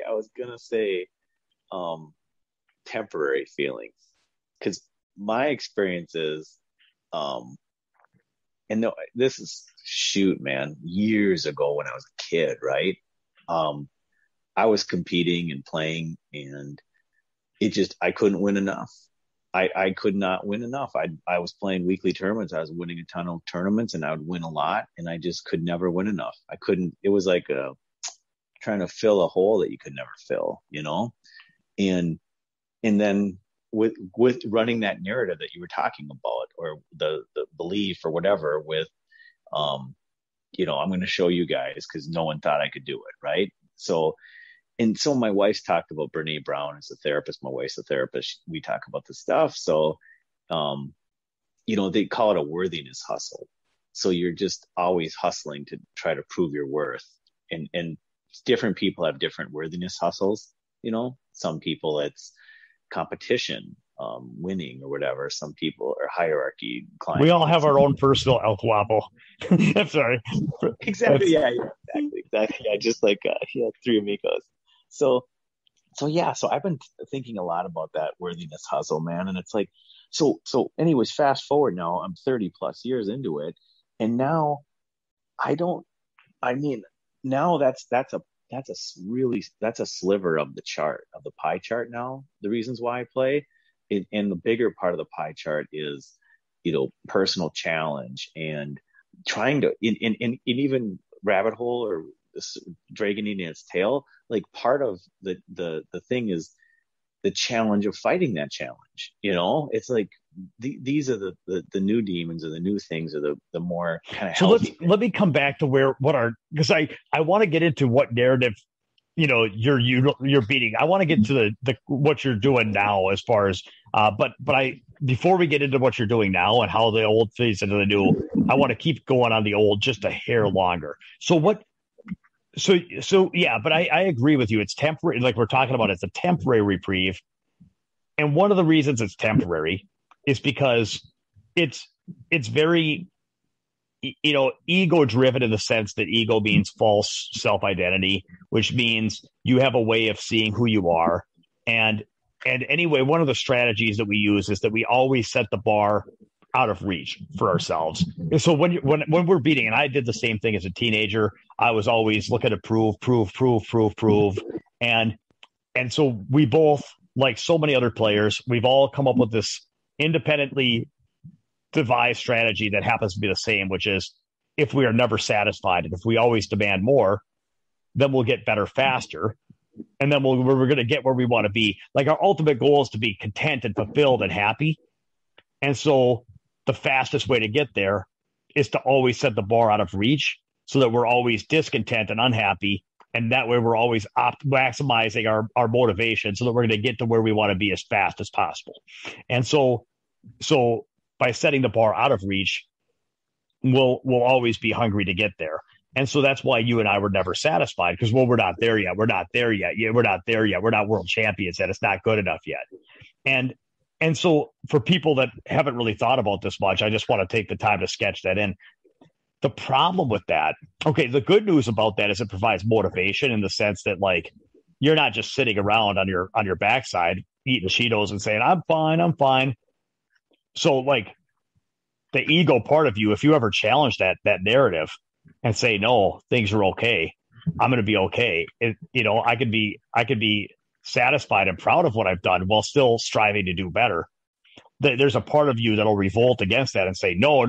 If I can live with myself today, then that means I won't be motivated, and I'll turn out to be worthless, and I won't be a champion. I'll be a loser, and I must be constantly dissatisfied, or I won't get there. That's the ego defending its strategy. Where the reality is that if you watch how parents raise kids, or how managers manage employees, or how people train dogs or animals. Like negative, like if you said that a good manager should be perpetually disappointed in their employees and never, ever, ever have any sense of acknowledgement, and never let that employee feel like they belong on the team or have a safe position, they're always under fear of being fired and that they're never good enough. Like if you thought that was a good way to manage, clearly that's not right. And if you felt that that's a good way to, raise kids, like, or coach little league, like clearly we would say that's ridiculous.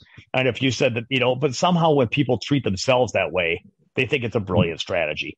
And so I don't know that that's optimal, because it just, if the underlying issue is that somebody's not like, maybe they've got some self-confidence demons or something. I know what you and I did. So it's like, or some kind of like long time ago, it's like, that's, if we had those demons, then building a model in which we're never good enough makes it kind of worse, not better. You know what I mean? Yeah. So, but it provides a ton of motivation. So where I get confused, and where I'm currently confused, is like, so we've seen a lot of people beat to this narrative, by the way, like a lot of people, this is kind of a very common narrative. So how has that changed for you, Josh? Like, how would you say that's changed for you? That's a good question, Devin. A lot of it's hanging around with you for 15 years, man. So thank you. Yeah, I think that now I am aware of my ego problems and my ego driving things, and that it's never good enough. And that if I just accomplish this or just accomplish that, things will all be better. Right. And I've accomplished some things. So I realized when I was a kid that it was an empty vat of nothing that was going to turn into anything, and I could never fill the hole.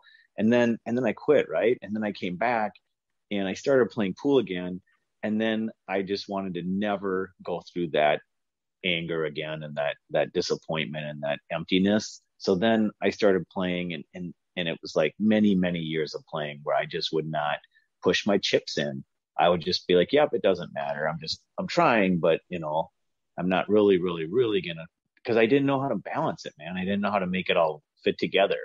How do you flake on and flake off? How do you keep motivated and strive for something, but without being completely ego driven and just, results focused. And so now I'm trying to just play for other reasons. It's like but then at the same time, allow myself a little bit of, I got to have a little bit of aggression in my game. I just realized for me, I did, especially, yeah, I just did. I got to have a little bit of aggression, a little bit of, not aggression, but like, it's got to be,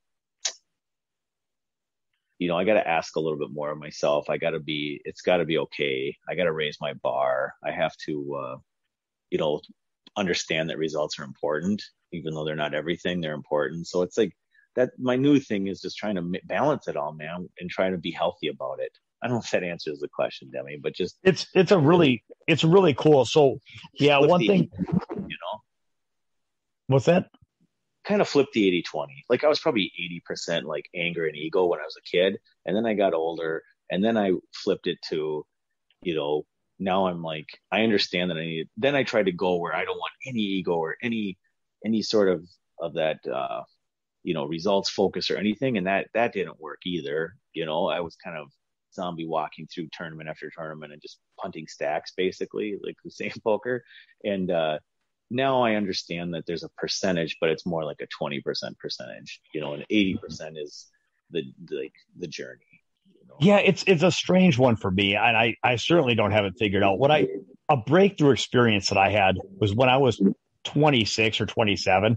So up until that point, I was always in my mind, I was like a young up and comer, like when I was 16, 17, I got playing pretty good when I was 17.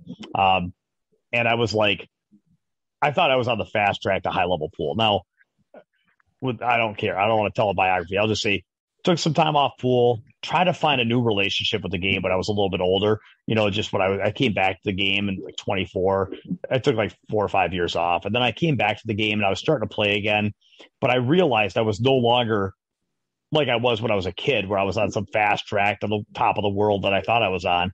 I realized that wasn't the case. And I was playing good. We were friends back then. That was right when we started playing together. I was playing pretty good, but like, this was right around the time that Chia-Ching Wu at 16 won the world championship. And he did it with a stunning 5-rack run. So for those that don't know, he was down 16-12, and he came back and ran 5 racks an hour playing 9-ball. And so here I am watching a 16-year-old run a 5-pack to win a world championship with his opponent on the hill. And I'm looking at this and I'm like, and I was kind of beating myself up. And like, I'm like, come on, man. I know I've played more pool than this guy, and I can't sit there and say I'm an up and comer anymore. This kid's 16 and he's winning a world championship. Like, what's my malfunction here? And I had 2 breakthrough thoughts, or maybe they were connected. Maybe they were the same thought, but it basically went like this. If I'm a comparison junkie where I keep comparing myself and beating myself up, comparing myself and beating myself up. Like, it used to be that I would compare myself to that guy at the pool hall and beat myself up. Then I would compare myself to the best player in town. Then I would compare myself to this guy. I'm like, if the lengths that I have to go to beat myself up, if I have to renew my passport, take an international flight, and find out of a 1.5 billion person country, find this 16-year-old child prodigy on the other side of the globe. And if that is the person I have to go to compare myself to feel bad about who I am, like, I guess I'm hitting them pretty good. and I'm not great, but I'm like, but here's the thing. If I can't, what I realized is I may not be him. I may not be perfect, but I'm like, I've come far enough that if I can't be satisfied and proud of what I've already achieved right now, that means it's obvious to me that I know if I can't be content with what I've done, then that is proof that I could never, ever be content. It would be like if you were trying to get rich, right? It would be like if you had $50 billion and you were totally discontent and totally unhappy. It would be like, well, at what point, if you had a theory that money would bring you happiness, like if you had $50, you could be like, no, I just need more. Okay, so now you have $50,000. Well, I just need more. Okay, maybe we haven't really tested this theory out all the way. Maybe there is a number.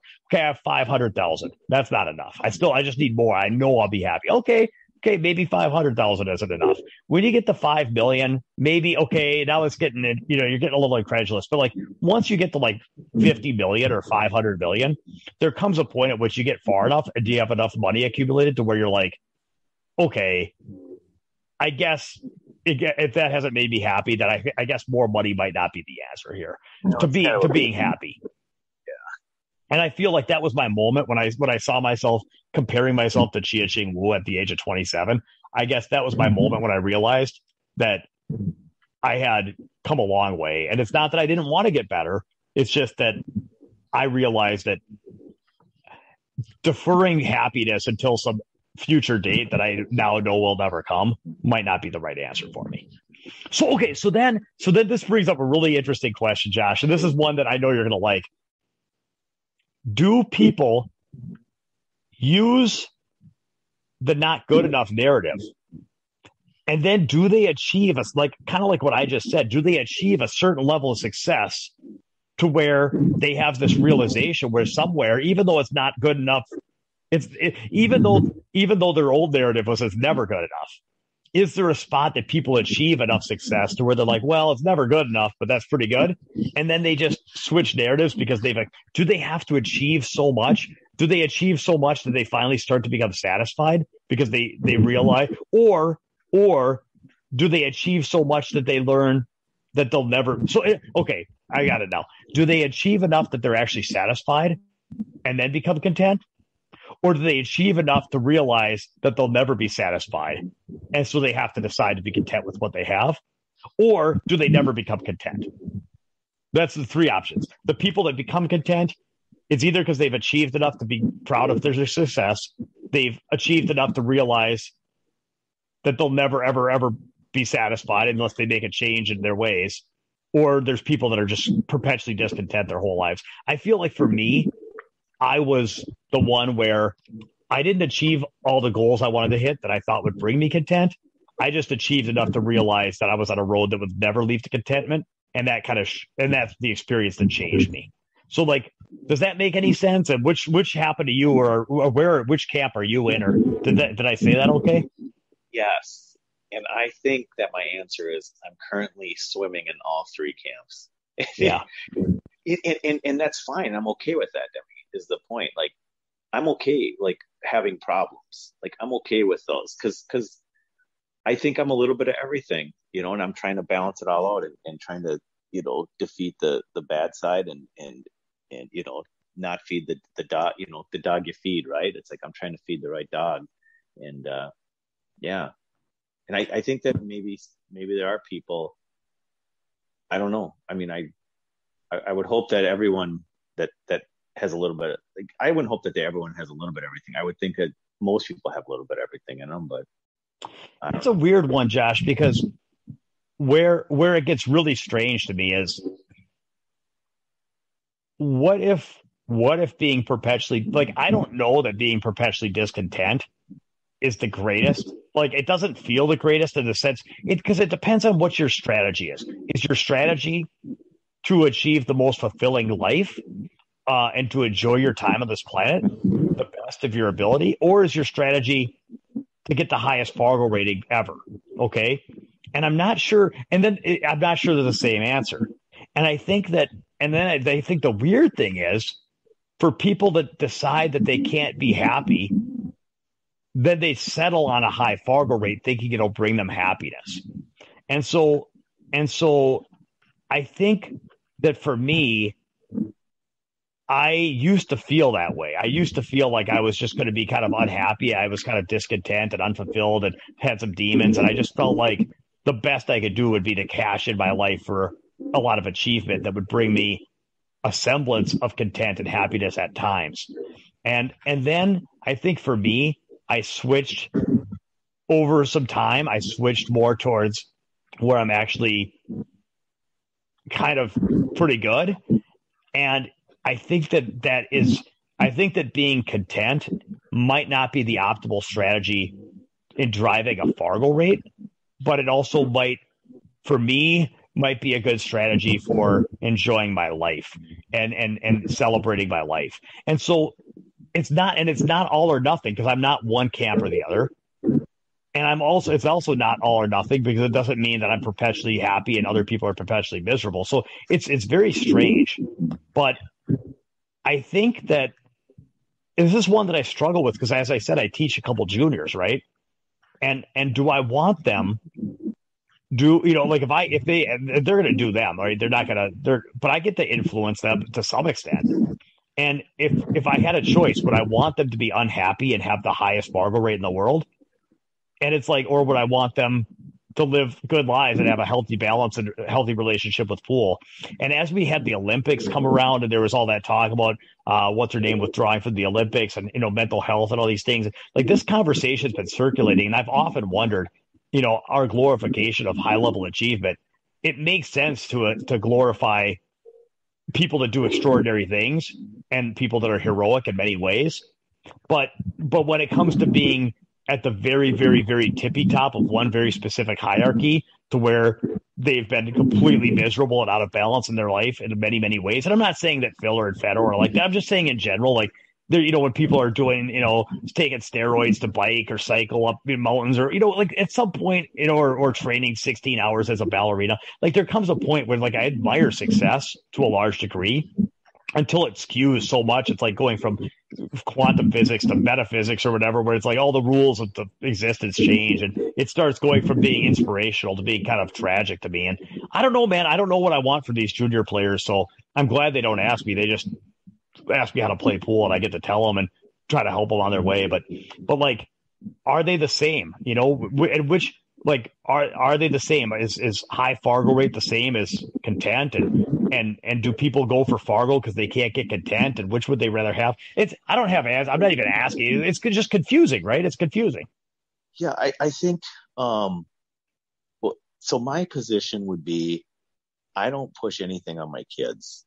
Like I pushed myself very hard as a youth player with pool. And I remember being 11 years old and bowling till my thumb bled. Like I bowled like 15 games in a day. And that was the way I was wired. I don't know. It just somehow with the way I was raised with my dad or whatever, who knows, but like, I don't push anything on my kids like that. I let them sort of see what they want to do. And if my kids aren't junior players that are going to the Worlds, no big deal. I'm awesome. That's congratulations to the kids that are going, and it's great. I'm just saying, if my kids were playing pool, I would just have a conversation with them, like you're saying, like you're talking about, like, so I can only speak for my own kids and not someone else's kids, unless, I don't know, it's different because you're training them, so there's more of a connection there. But I think letting them know that here are the traps, here are the pitfalls, and here are some of the things that you can get caught up in, and just making them aware of it. Because that's what I'm trying to do for myself, is just be aware of these pitfalls and traps now, and understand that I'm not perfect and I can fall into them. But part of the joy of pool for me and the journey of pool for me is fighting those pitfalls and traps. And that's not the whole journey, but that's part of it for sure.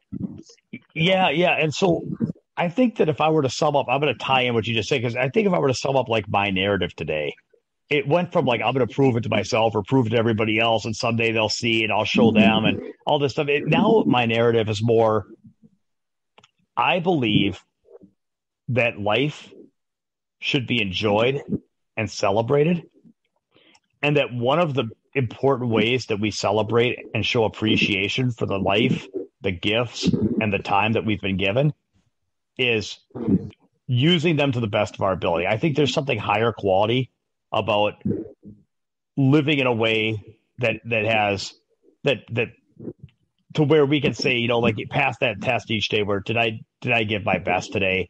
Is this, when I look back at the road I walked, am I proud of it or am I ashamed of it? Was it, did I do something good with it or did I fritter it away? And I feel like somewhere deep down, pool's important to me for a couple reasons. One, I think directly, I think that it's an amazing game, and that when we play it well and if we're going to do it, like, for people that want to quit pool, I'm totally fine if they don't play. But for people that are going to spend their life, for people that are going to spend a big amount of their life playing this game, it seems like you should play it to the best of your ability, and that's higher quality than knocking balls around and not trying. And so there seems to be an underlying purpose in playing well. And not only that, I think there's also things that when you play pool well, it forces you to be accountable and grow and change. And you learn a language of how to succeed. In order to play good pool, you have to learn good attitudes. You have to learn good work ethic. You have to learn, a right mindset, and you have to be very accountable, and you have to be very goal driven. And so there's things that you actually, by becoming a good pool player, you actually grow into a person that becomes a good living person. Like I became successful in other things in my life because what I'd done in pool made everything else seem fairly easy. And so I feel like it's important to do your best in life and make the most out of yourself. And so if you're going to play pool, it applies to pool. And then what you learn from pool can help you make the most of yourself in other ways in life too. So I feel like it's very, very, very profound for me. It's a meaningful game. At the same time, it's also a working model of like a simulation of how to adapt yourself to be somebody that makes your time count. And so that's kind of been why I still feel that pool is very important, even though I've achieved a higher level of content and fulfillment, where I don't feel like I need a higher Fargorate to feel happier. Like I don't think I'm going to feel any different with a higher Fargorate, but I feel like sitting around and saying, well, I don't need to work then because I'm good. That's not a high quality decision. That doesn't seem like the road that I need to be on. So I feel a sense of purpose in continuing to push as hard as I can push.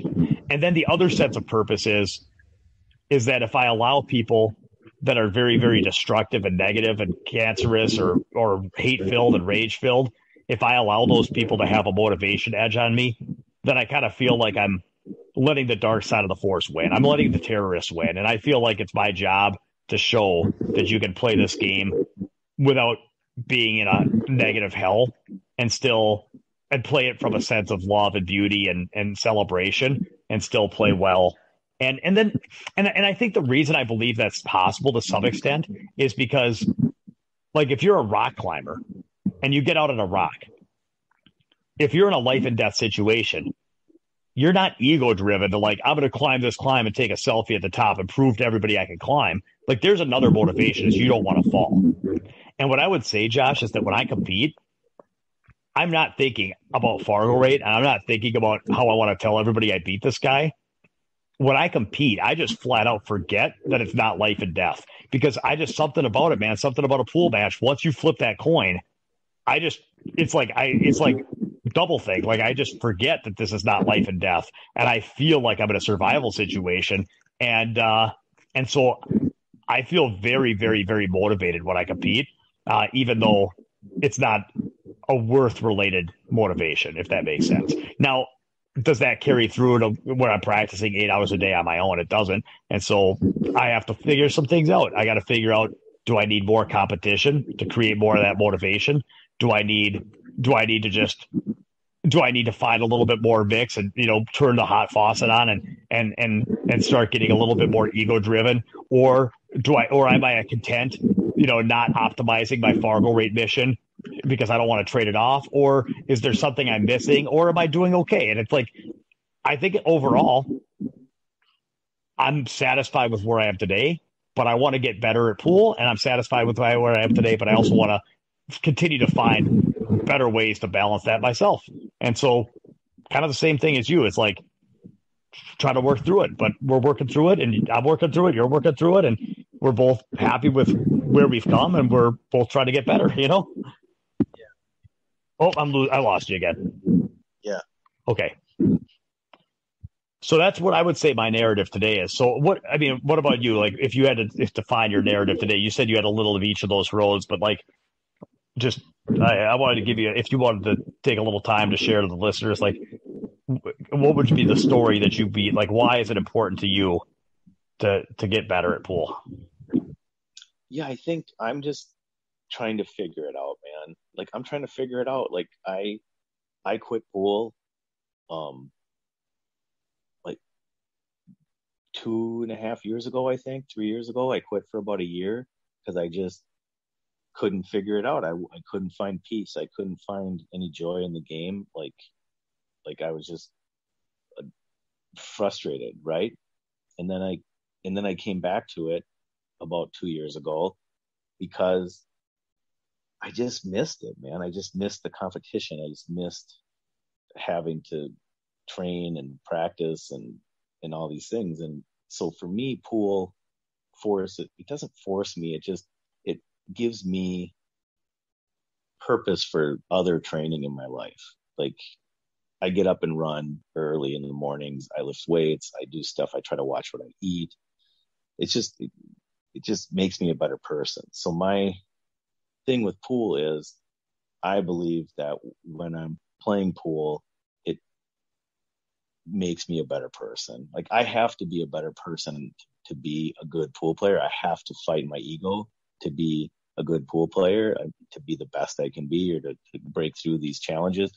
Like, I've said before, I'm like socially anxious. I don't like playing in front of people. So like, to face that demon is very, very challenging to me. So the process for me, pool is more a process of facing my fears. And so that's meaningful to me. And so facing my fears doesn't seem like it's an ego driven thing, like a hole filling thing or a worthiness hustle thing. It seems like it's to me, it has some significance, or I like that idea, so that's kind of what I'm doing with pool, is I'm facing my fears. And now I do have a percentage of to show those creeps and punks, right? I just like Fast Eddie, I do have a percentage of that. It's a smaller percentage, but it's a percentage because when I came back to pool a couple of years ago, I realized I needed a little bit of edge. I just I did not have any edge on me. And when it went for me, in order to continue to pocket balls and to continue to stay focused and to concentrate, I got to have a tiny little edge somewhere in there. Or in order to go out in the garage and practice for hours and hours, I need a little bit of an edge. I need a little bit of something. Why am I doing this? So I'm just like, that's my process now, is just trying to limit and manage the things that aren't quote unquote as healthy, and try to encourage the things and focus on the things that are healthy, and try to be a healthy person and try to be constantly growing and challenging myself a little better every day. So I find it fascinating. I mean, I really am, I'm really interested because, and I'm good on the conversation because I'm very curious to see if the listeners will email me, or email us. I'm at info@mnpoolbootcamp.com. And so I'm very curious, like basically, I wonder if there's a bubbling source of motivation that can come from a place other than this isn't good enough, it needs to get better so I can prove it to everybody or myself. Like that seems to be like most of my life, that was like always the big lever to pull, right? And so right now when you say you need a mix of that, like I don't blame you. Like I get it. Like I just feel like if we took all of that out, is the absence of that, then we're just going to sit around and turn into couch potatoes and never hit a ball again and just go to rot? Like, is that the only outcome if we remove that? Like, there's no part of us that can say, I want to play and work hard on pool and perform well because that's how I want to celebrate my gifts and be, that seems higher quality and more enjoyable than stagnating and watching myself, quit playing or play mediocre and just kind of piss everything away. Like it just seems like and I'm not saying you're doing it wrong that you need any kind of mix, and I'm pushing myself too, because I know, Josh, that if I turned up the other faucet that I could push harder. You know what I mean? I know I could, but I'm searching. I feel like if I go back and turn on that faucet, for me, that it's just like, well, that's going to end, like, then I'll just do it that way. So it's like I'm searching to find other ways of channeling motivation. And what I just described to you, it's not motivating me like I was when I was 13, but it's still motivating me to where I practice and compete. You know what I mean? So it's like, but then I don't know that anything would motivate me the way I was when I was 13. So then I'm comparing apples and oranges. So it's I don't know, man. I'm totally confused, but I think we're both trying to find ways of being healthy, enjoy our game, and still, try to be better tomorrow than we are today, both with our actual play and with our narratives. I hope everyone got something out of it, and I hope to hear from some of you. So, all right, I'm going to go ahead and we had the road stories, but this has been a long. We'll save the road stories for next time. All right, Josh, I'll catch you next time.